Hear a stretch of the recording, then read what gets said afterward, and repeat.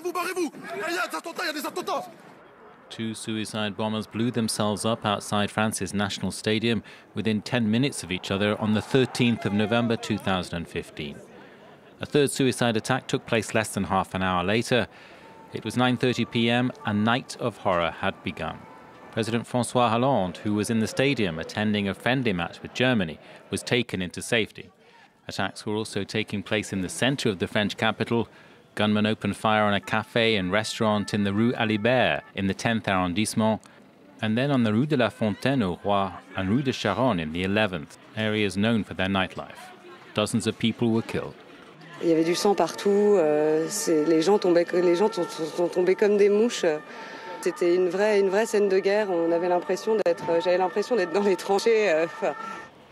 The biggest attack of the evening began at 9:49 p.m. when 3 terrorists burst into the Bataclan concert hall and opened fire with automatic weapons. They were targeting 1,500 people attending a rock concert. A journalist for Le Monde who lived next door filmed some of the concertgoers escaping via a back door and others hanging from windows desperately trying to get free.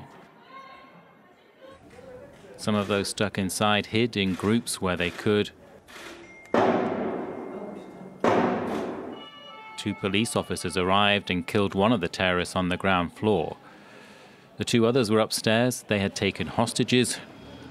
French police special forces moved in at that point. They secured the ground floor. Survivors filed out. On était tous allongés et là j'ai vu qu'en fait ils tiraient de partout. Et donc là, c'est l'instinct de survie où on est tous au sol, on ne bouge pas, on voudrait rentrer dans le sol pour pas qu'on nous voie. Les uns sur les autres recroquevillés, à entendre tous les coups de Kalachnikov, les gens comme si les gens se faisaient torturer, les gens avaient mal parce que se faisaient tirer dessus. C'était une boucherie, c'était un carnage, des gens morts partout et voilà. The French president spoke to the nation just before midnight. Mes chers compatriotes, au moment où je m'exprime, des attaques terroristes d'une ampleur sans précédent sont en cours dans l'agglomération parisienne. Il y a plusieurs dizaines de tués.